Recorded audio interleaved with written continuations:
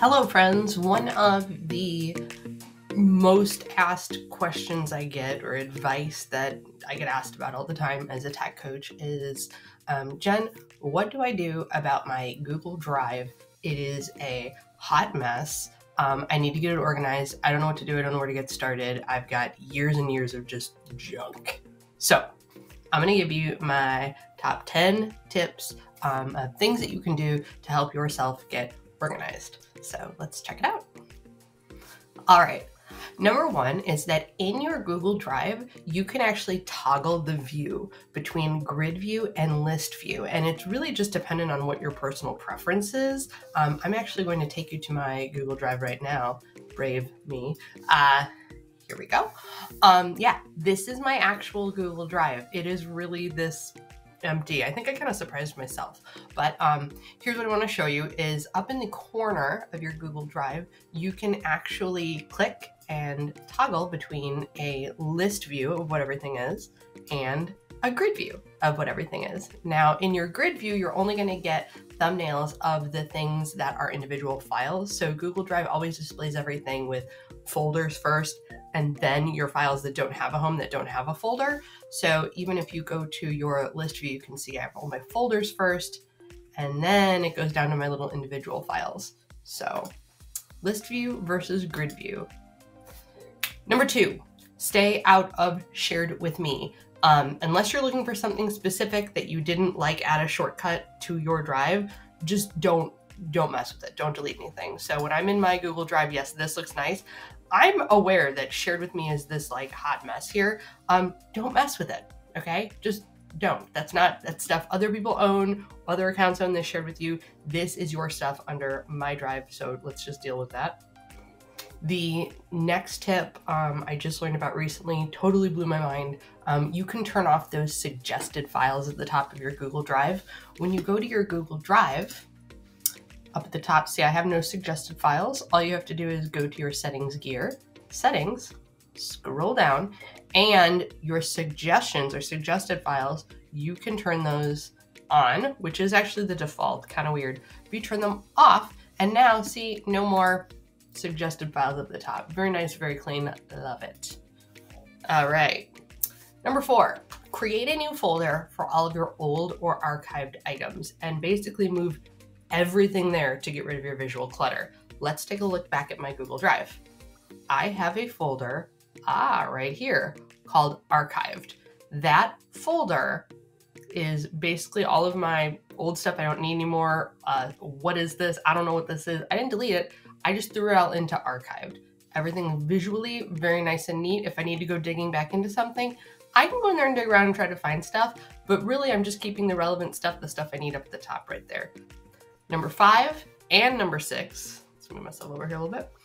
Number 5 and number 6 is about renaming and organizing your folders. So tip number 5 is to rename your files, to reorder them because you view them in alphabetical order. So you can name them accordingly. There are a lot of people that will put numbers in front of folders in order to like force the ordering a certain way.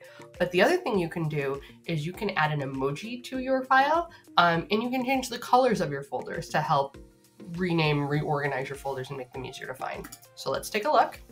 In my drive, you see that I have some folders that I have colored to make them easier to find. So when I'm looking at this sea of gray icons, I can get in and see them. You'll also notice that because mine are organized by name, they're alphabetized, anything that has an emoji first gets bumped up to the beginning of the alphabet. So A doesn't even start until after all of my emoji folders come in first. So those ones are ones that I use more often, or it just benefits from having an emoji in there.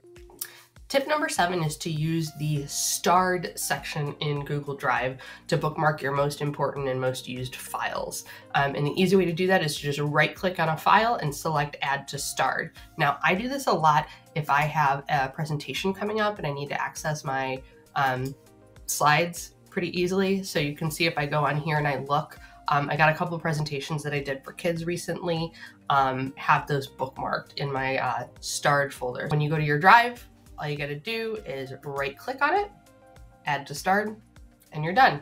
I go in and I add and I remove things from starred, so I use it kind of as like a temporary holding place for what's important, and that's probably hopefully really helpful for you too. Now, options for moving your files in Google Drive. You have all these files, you don't know what to do with them. A couple things you can do. Number one, you can take a file and you can drag and drop them in. So if I was going to take this untitled Jamboard file and I wanted to drop it into my images folder, I have it, let go, it goes into my images folder. Untitled Jam has been moved from my drive to images. Great, awesome. Now the other thing I can do is I can right click on this file and I can use move to. And then I get my little hierarchy here that I can go in and find folders and things, and I can say, you know what, put that into that images folder, and I can hit move that way. So lots of ways that you can move your files, whatever is easier for you. This also works for drag into trash. All right, so let's talk about trash a little bit here.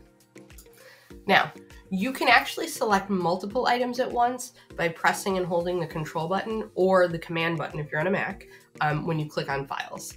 Then, after you have multiple files selected, you can use your drag and drop, or you can right click and instead of using move to, use remove to send it to trash. So you can see right here, when I had my file selected, selecting, dragging it to trash, or right clicking on the file and then using remove to send it to trash.